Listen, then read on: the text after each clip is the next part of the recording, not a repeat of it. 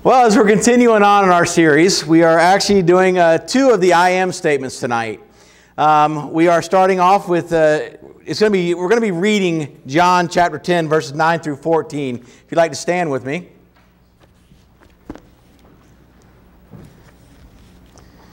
In verse 9, I am the gate. Whoever enters through me will be saved.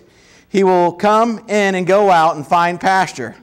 The thief comes only to steal and to kill and destroy. I have come that they may have life and have it to the full. I am the good shepherd. The good shepherd lays down his life for his sheep. The hired hand is not the shepherd who owns the sheep. So when he sees the wolf coming, he abandons the sheep and runs away. Then the wolf attacks the flock and scatters it.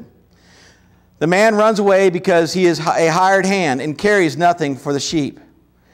I am the good shepherd. I know my sheep, and my sheep know me. And God bless the reading of his words. You may be seated. See, the story actually starts in chapter 10, verse 1. And it starts talking, Christ is talking to disciples, and he starts talking about a thief will not be the one that enters through the main gate, that a thief will actually go over the wall. And the thing is the disciples didn't really understand what was being talked about in the first section. So they kind of goes back and revisits again immediately. But see, I want to give us an illustration of what we're dealing with. See, back in that time, there was two ways that a shepherd kept his sheep. Okay, the first way is what they call a communal pen. And what would happen is this was a pen that was pretty high walls. It was very difficult for someone to go over and then to steal sheep and get out. But everyone in the evening in the community would come and put their sheep. Now, I am not at all familiar with shepherding or whatever you want to call it, okay? Sheep herding or whatever you want to call it. I know, sheeping, you like that? But, so these guys would come in, and you can't tell, when you get all those sheep together, it's very difficult to tell them apart. But a community would come in, they'd take their sheep in there at night, and there would be a watchman or a porter or whatever. The NIV says one, and the Old Testament, or King James calls it a porter, a watchman, different words. But either way, it's somebody who tended to the sheep at night. Their goal was to kind of keep an eye on things. But see, the problem was that was a hired hand. That was somebody who honestly wasn't very high in status. Matter of fact, usually was the youngest child of the group. Of a family who was in charge of watching them. As a matter of fact, if you remember, David was actually a shepherd. He was out with the sheep, but he was one of the younger sons. But it was usually someone of not very high status.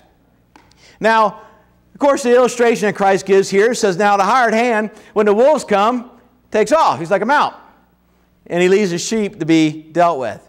Now, that's one way, the communal sheep pen there. But the other way was if they're out on the hillsides or out in the wooded area for the pasture. And see, what they would do is they would set up to where it had three sides of the sheep protected. To where the only way in and out was literally through a small area. It might be a small, it's not a gate, but it's kind of a bottleneck, I guess is what you would call it. A place where all the sheep had to go through. And for anything to get in, it had to go through there too. Now the shepherd would actually lay down by that area, becoming as a door into the pen, so that if anything were to come, it would, of course, wake him or make him aware of the situation. So those are the two ways that they used to take care of the sheep in the evening hours. But here was Christ talking about the story, and he said, I am the door. Okay, we get right off the top, and it says, I am the gate, I am the door. Please understand, King James becomes one way, NIV, New American Standard. One is a gate, one is a door. It all kind of is the same idea here. But what he's talking about, he immediately starts and says, listen, I am the gate. Now, the illustration I gave that when the shepherds are out in the fields, and the shepherd lays down across the entranceway where the sheep come and go. That's kind of the illustration that Christ is saying. It's like, listen, guys, you understand this part. You didn't understand what I was talking about over here, but I'm pretty sure you got a good understanding about this. I am the gate. In other words, nothing gets through without me. See, Christ is actually, when we look at things in Scripture, the gate or the doors are metaphors. Those I stand at the door and I knock, things that enter into our lives. We hear how Christ used the door as that illustration. opportunities, the door opens, right? We hear these illustrations all the time. And this, in a way, is the same idea, that Christ is the only door to salvation. Okay, and he's trying to say this to the people that if you come through me, I am the gate. Whoever enters through me will be saved. Now, we know at this point that Christ is now teaching to the Jewish people this new concept. It's all new to them. Now, we're reading a scripture that's been around for a long time. We've all been real familiar with it, and we know the story. But we have to remember that he's teaching a group of people that this whole new thing is crazy to him. See, because how could a man be the entranceway to salvation? And so the disciples were a little bit confused about this thing. So they had to teach it in such a way that, you know what, they might grab hold of it. And so as he began to teach, he says that through me, through Christ, is the only way of salvation. Now later on, the disciples will get the aha moment. Now, of course, we know at this point they're still thinking God's going, Christ is going to rise up into some leadership power on earth and reign over the earth, but we know the story. But he's trying to teach them in a way of almost introducing. Now, remember, I am was a declaration, was the name that God gave to Moses to declare to Egypt. Remember that whole story, I am. Tell him the I am of the I am sent you. I am sent you. Okay? So remember that word, that statement means something. So now what he is doing is proclaiming his right place. He is God in man form through Christ Jesus, and through him, only through him, can anyone come to the Father. Now, here's the interesting part. We are the sheep. Now, sheep aren't too smart sometimes. It's okay. We're all sheep here. That's a preacher's way of getting away with something there, just so you know. But we're all sheep. We all are, if you look at it, when God's talking about sheep, he's talking about us. He's saying, listen, we are the sheep. We have come through the gate through Christ Jesus, right? We have come to the gate. Now, as a matter of fact, back in the early part of chapter 10, he begins to talk about there's other sheep out there that I don't have yet, but I need to go get them. Now, that's kind of an interesting little point. Now, like I said, there's sometimes so much to read, and I try to present to you as much as I can. But see, what he was talking about at this point was the Gentile people. See, the sheep at that time were the Jewish people. They were the good, clean people. Remember the sacrifice of the lamb? The lamb represented the sins of the Israel, right? And so now in chapter 10, earlier on, he makes a statement, says, for there are other sheep. And it kind of, I'm pretty sure the disciples were confused there. But isn't it great that the other sheep are thought about? See, that would have been without hope for us if he had said, you know what, I have my flock and that's all I need. But he said there's others. And he says I need to go and get them. And so as a matter of fact, he begins to say, I'm even going to lay my life down for them. Kind of sounds like a salvation story to me. Just a thought. But here he was talking to disciples about the fact that he is the gate and he is the only way through him. Now, I like to say, in a way, if you want to call it a door, he's kind of a special door.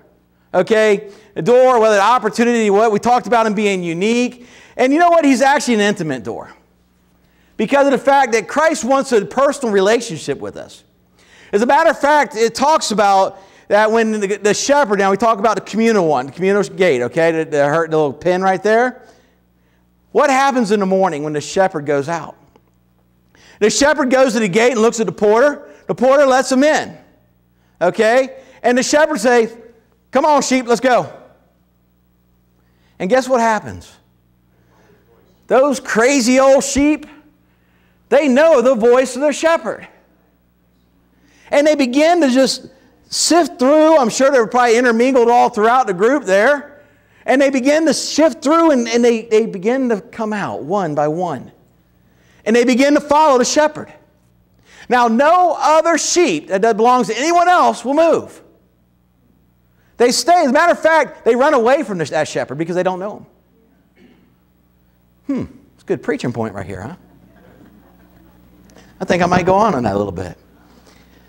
But they begin to follow him because they know his voice.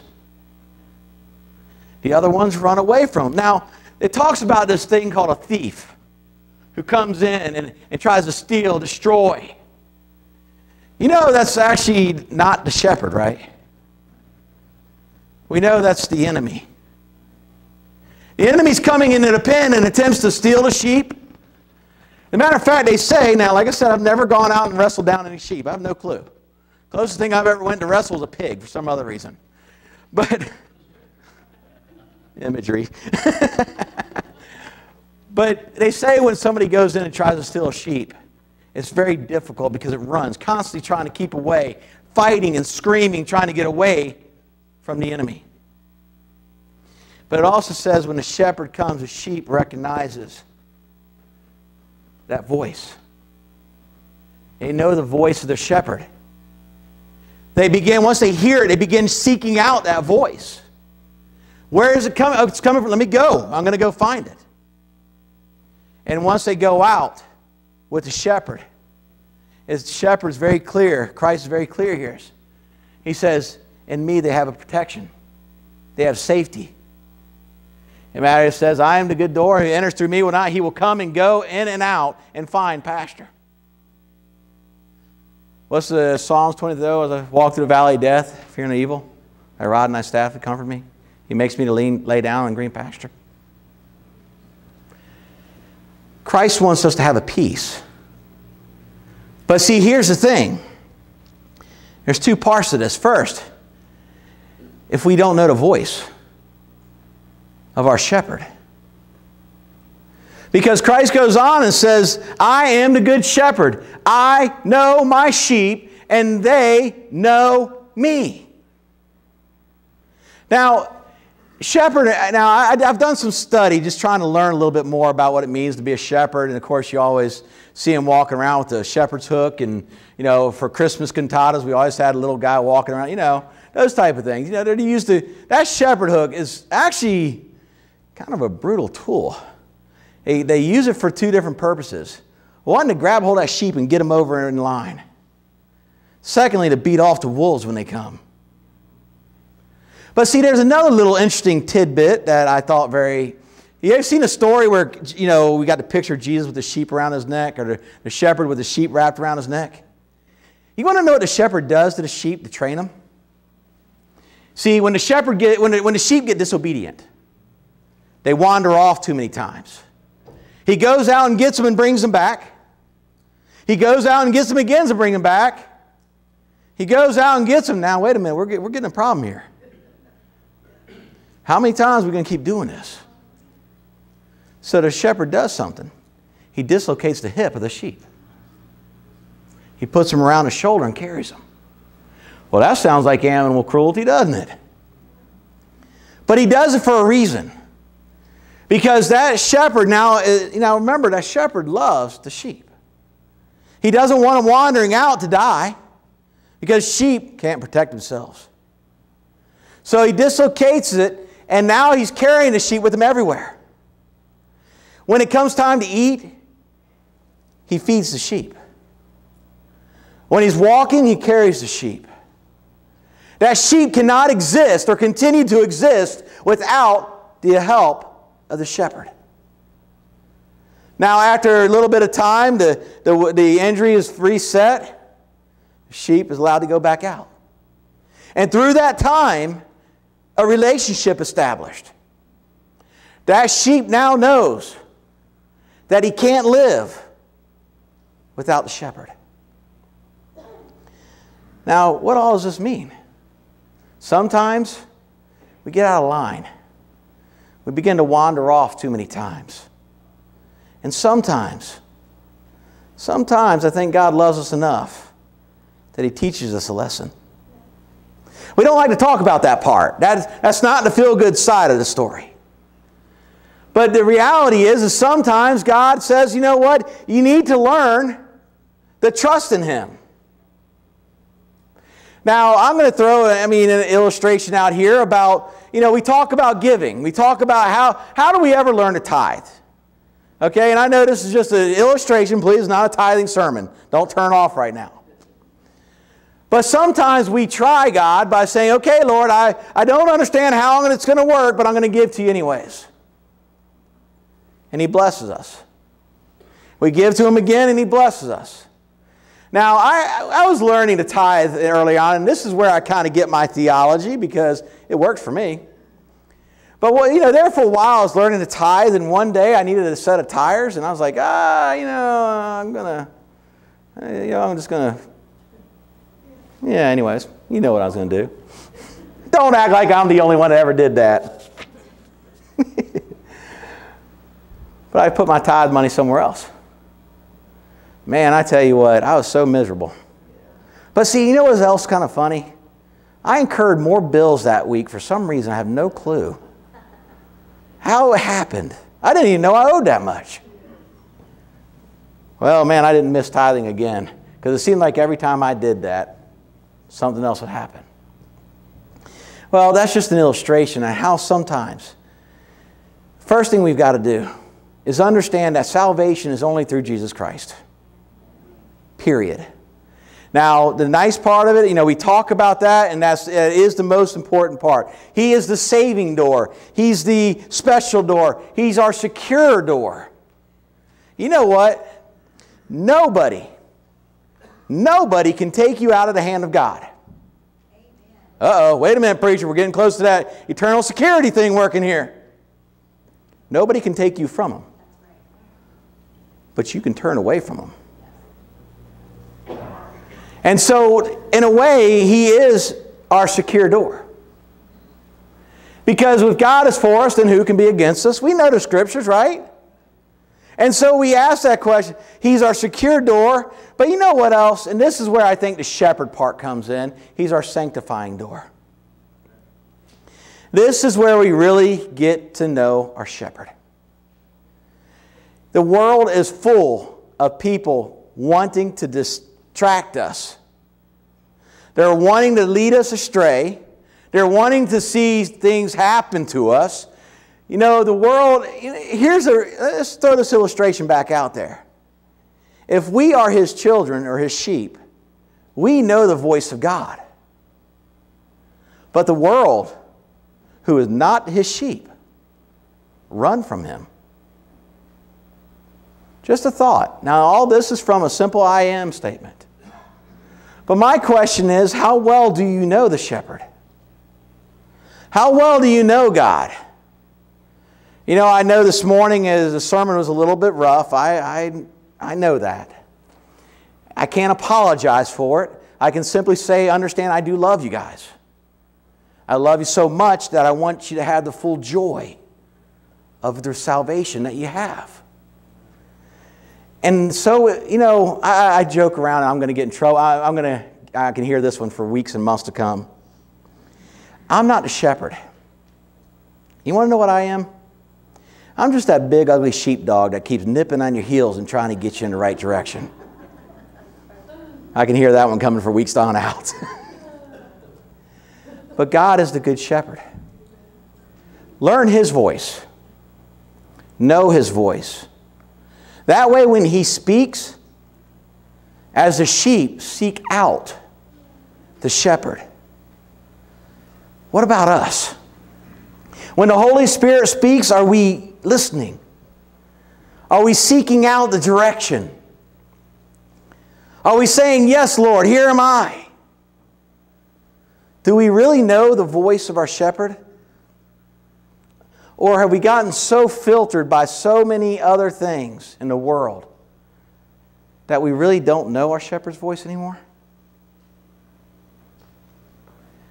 Or let me throw this idea out there. The other guy, the world, when he goes to calling, do we recognize his voice more than our shepherd's voice?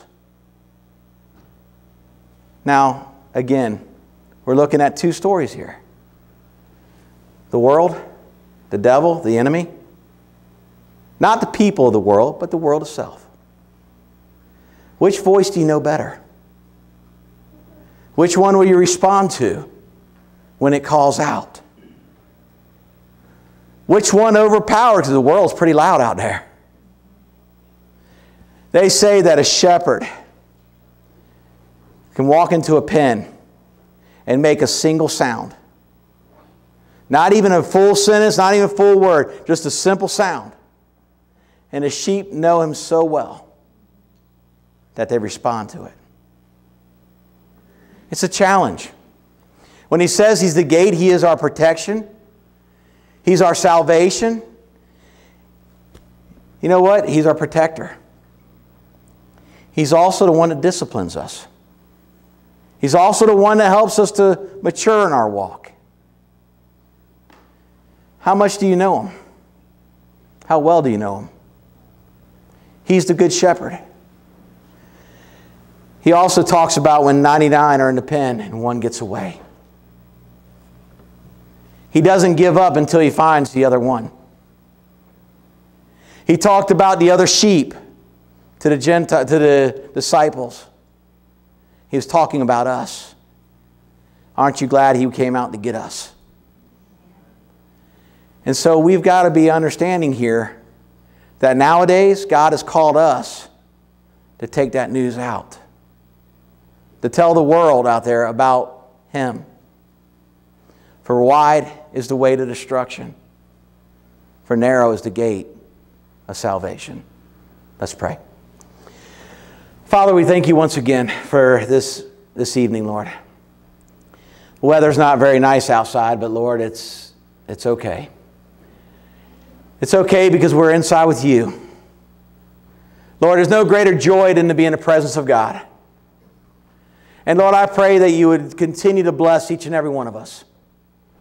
Lord, we want to just worship you with all that we are. We want to praise you, Lord, with all that we are. Lord, we want to learn your voice so intimately, so clearly, that, Lord, when you even begin to speak, we know it's you. Allow us to put off the distractions of the world, the temptations of the world.